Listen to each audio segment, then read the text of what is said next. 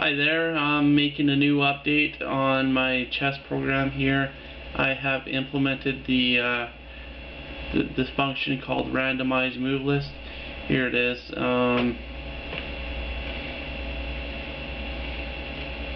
Here's the function.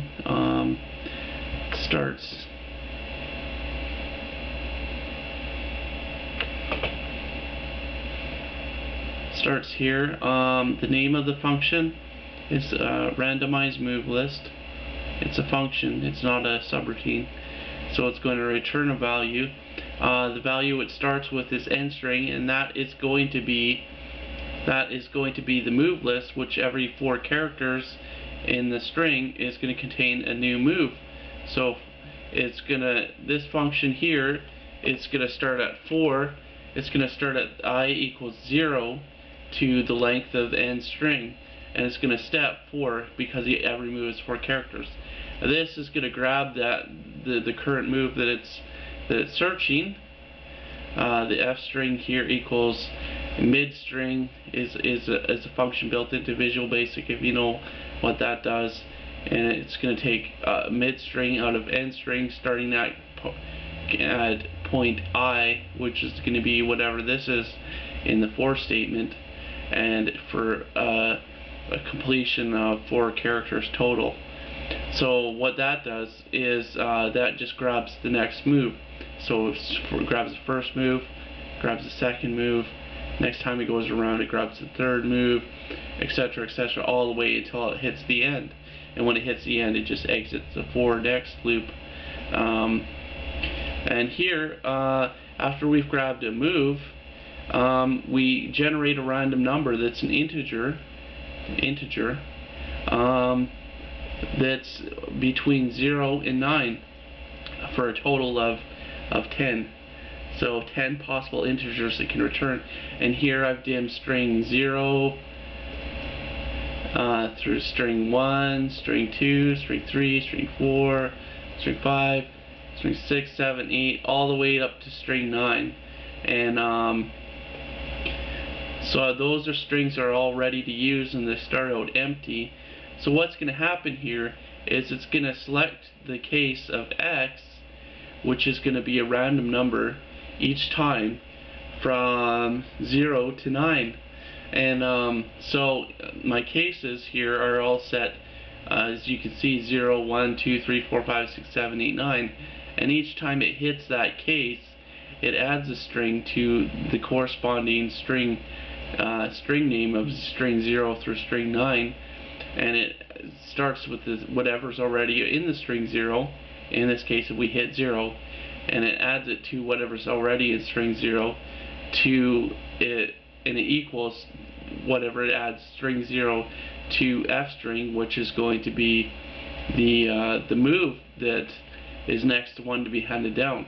So the first move might end up on a 4, case 4, and it'll go on to string 4, and then the next move might be the next move parsed out might end up 2, and it would end up on string, it'd be added to string 2, and then etc., etc., like might be going 9, 7, 0, 5, 3, 7, 8, 8, 3, 2, 5, 9, etc., etc.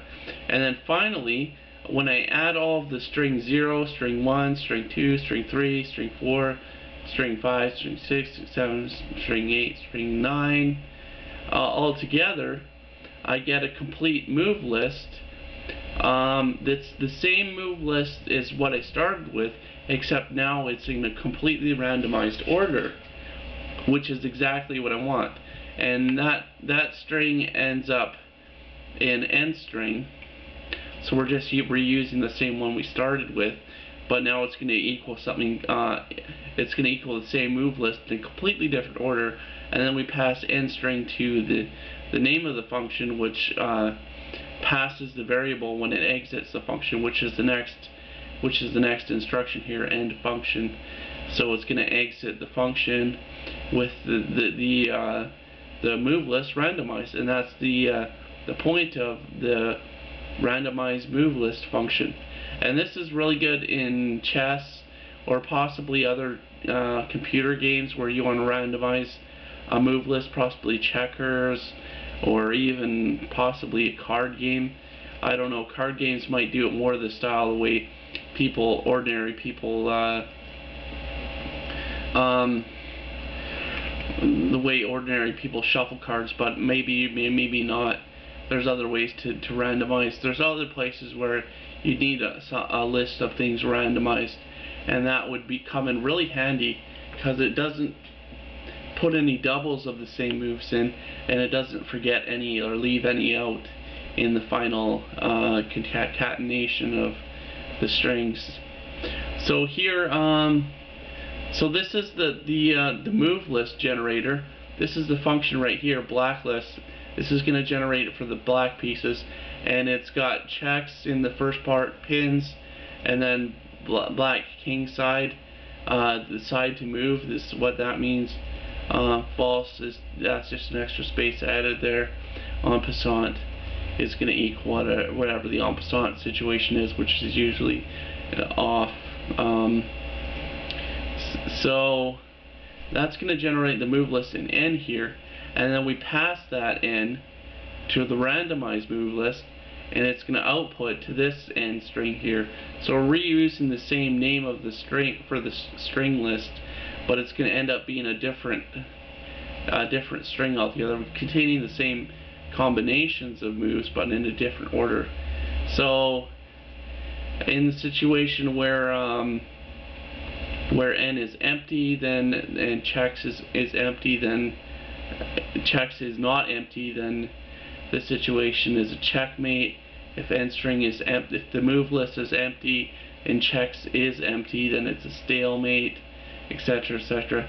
This is just this is the alpha beta code here, where it calls the randomized move list function, and that's really handy in an alpha beta.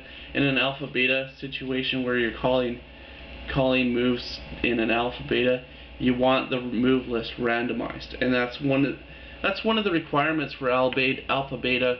The general idea of alpha beta function to work is you have to have a randomized move list or some way to find and also it's a good idea to have pruning or killer nodes to push captures and stuff to the front of the move list. And I really should add that in later, but I'm feeling kind of lazy now, and I'm just gonna end this video now. Thanks for watching. Comment, rate, subscribe. Please subscribe. I need subscribers. This is the end of my second update for my Visual Basic program and Visual Basic 6 chess program videos. It's number 2. So thanks for watching and have a great day.